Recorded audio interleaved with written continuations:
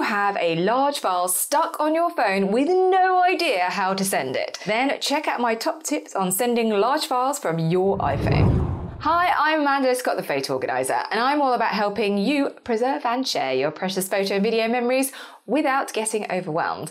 If you're looking to rediscover life's special moments and protect them for future generations, then be sure to subscribe and click that little bell to be notified every time I release a new video. We use our phones all the time nowadays for recording our lives, that sometimes those files can get a little bit large. So they can be a pain to send and suck up precious storage space on our phones.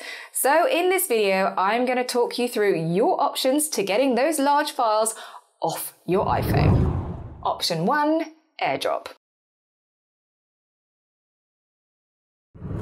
AirDrop is a great option. But obviously, the receiving device has to be another Apple device. Firstly, make sure the device you are sending to is close by and powered up and set to accept AirDrop files.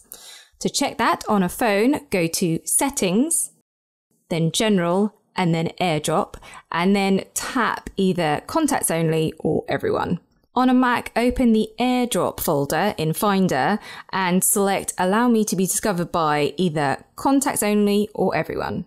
Once you've done that, open your phone where you're sending the file from in the Photos app. Under Media Types, select Videos and tap the video you want to send. Select the shared icon at the bottom and select the AirDrop icon. After a few seconds, you should see the list of available devices. If you don't see the device you want to send your video to, wait a moment for the list to refresh automatically or tap the AirDrop icon. Select the correct device and then the transfer will automatically start. Depending on the size of the file, it can take some time to send, but be patient and avoid moving the devices too far away from each other. You'll know the video has arrived when it appears in the Photos app on the receiving iOS device or within Downloads in the Mac OS. AirDrop is usually pretty stable, but if you try to send too many large files at one time, then it will often fail. So it's best to just do one large file at a time. Option 2, using iCloud with email. If you have an iPhone, you are likely to also have an iCloud and an email account. The email attachment limits are 20 megabytes, but with MailDrop, you can send attachments up to 5 gigabytes on Apple Mail via a direct email link. Then, after the link is shared, the recipient has 30 days to download the file. But keep in mind, if your video is over 100 megabytes, you will have to connect to Wi-Fi for MailDrop to work. Even if the clip is already backed up to your iCloud account, MailDrop won't allow you to send an attachment through your phone data alone. To send the file, open up the Photos app and tap the video you want to share. Then select the share icon at the bottom and choose Mail. You'll be taken to a draft mail with your attachment automatically added to the message. Add who it's going to and a subject and then write any message as you normally would and then select Send. It will then notice that your attachment is too large to send and give you the option of MailDrop. So choose to use MailDrop and your message will automatically start sending.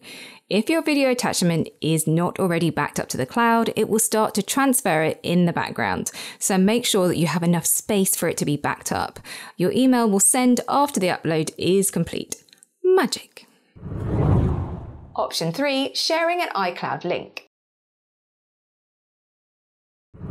In Apple Photos, you can create an iCloud link that you can then use to share large video files. You can then also send multiple texts via text if you want. But obviously, your files will need to be loaded into the cloud first, so you need to have enough space for it.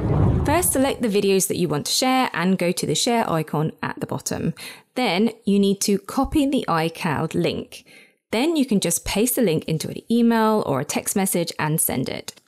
It is best, like all of these options, to do when your phone is powered up and on a Wi-Fi connection.